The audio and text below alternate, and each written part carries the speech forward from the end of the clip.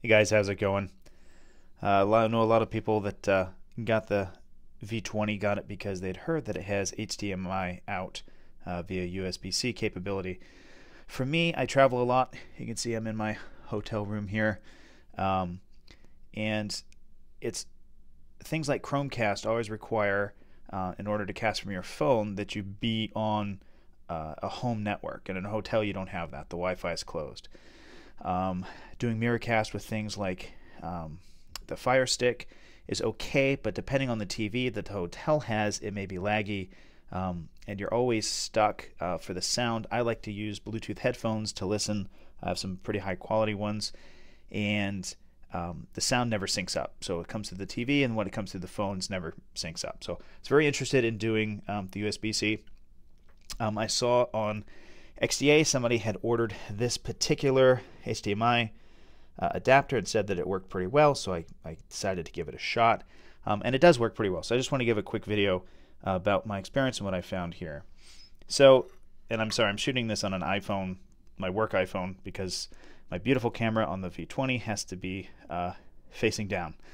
So here is the adapter, and it's got the HDMI out.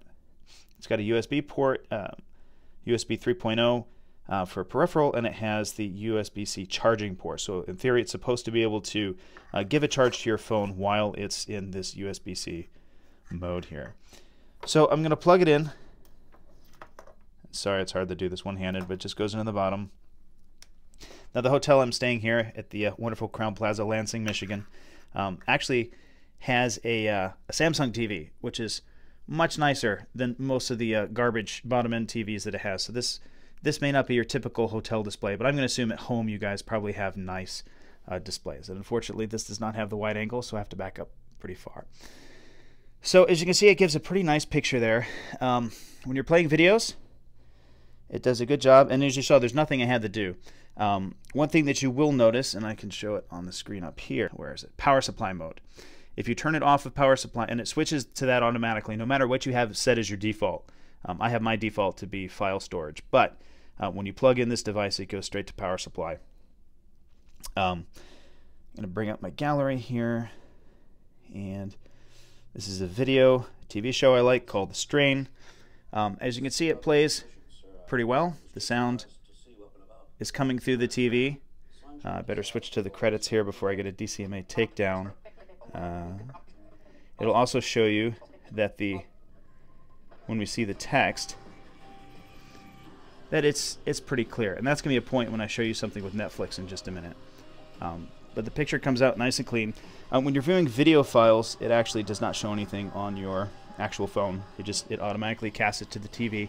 When you're doing Netflix, it does show it on both. So that might be part of the problem, as you'll see with the resolution that I saw with Netflix. What's also nice is, obviously I can't demonstrate it here, but when I use my Bluetooth headphones, it does have aptX. It does sync up perfectly, so I don't have to worry so I can use my nice Bluetooth headphones and watch it on the TV, and I don't have to worry about it. A cool thing that it has with this USB port is that I travel with a mouse, my Logitech, and I can just plug that in to the USB here. Yes, I had pizza for dinner. And once that plugs in, I now have, and I turn on the channel that it's supposed to be on. It's not working on the screen because I'm in the video. If I go back to my screen, I now have my mouse. So I can leave this thing sitting up here on the TV, and I can pull up a game or something like that, and I can do any of my videos or checks. So if I come up here, I can now go down to Netflix and show you what I saw with Netflix. So I think I have it queued up to Pirates of the Caribbean. Now, you may or may not be able to tell on this, but the video is a little bit grainy. And what's weird is it's playing on my phone at the same time, and it's crystal clear down there. So I think there's something with the processing when it's showing both things. I didn't have that problem with my video file, but when I'm watching Netflix, it's like it's stuck in low resolution mode, And I think we can see that a little bit better if we look at the text here. You can see that it's, you know, it's kind of blocky and pixelated as opposed to how clean it is. Whoops, if I can get it down here. Clean it is on here. If I focus. And this is not great because it's an iPhone. Well, forget that. Unfortunately, I can't show what the Netflix looks like off my computer to see if that's the issue. I do have a laptop here because the hotel Wi-Fi is so slow that it gives me a view that's more pixelated than this. So that's kind of the whole point of me bringing this phone along. So there might be an issue with something like Netflix that's using the screen at the same time, but video files for sure work well, and just browsing your phone also works really well. So the other issue that there was had to do with the battery. So right now we can see that this is at 97%. I just had it charged here. And that battery drain was somewhat of an issue. Now I've noticed that even though this has a USB charge port on it, I would still get some battery drain. So what I'm going to do is I'm actually going to start playing a video here, and I'm going to put it on time-lapse mode, and we're going to just wait for 5 minutes. We're going to see how many percent it goes down when it's unplugged and how many percent it goes down when it's plugged over 5 minutes, and see if that makes a difference.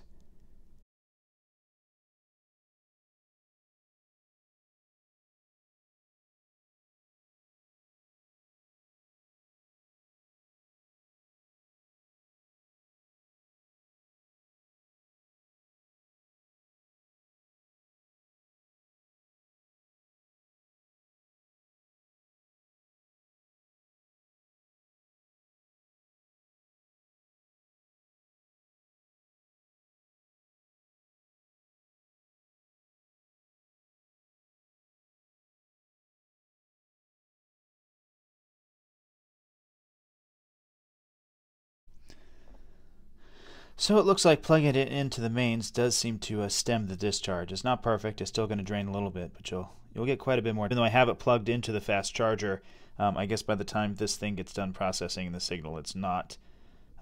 It's only feeding it like a normal slow charge. So with the screen on and outputting and all that. Now this was the video that I was playing on the device. It was not Netflix, so I wasn't using the radio. So if you're trying to stream something off the web, it's probably going to drain a bit faster. So overall, I think this is a pretty good device. It's very easy, just plug and play, and it is this one. There's a lot of different vendors that sell it on Amazon. That's where I got it from. I paid $35. If you can get it cheaper, go for it. Other than that, I think it's there's some cables that are just simple cables. I think having the charge port and then the convenience also of being able to plug in a USB mouse, and if I had the keyboard with me, I can also do keyboard. You basically just leave this thing up on the TV, use the mouse and keyboard to navigate everything I need to, and I've got a little home entertainment center off my phone. All right, guys, have fun with your V20s.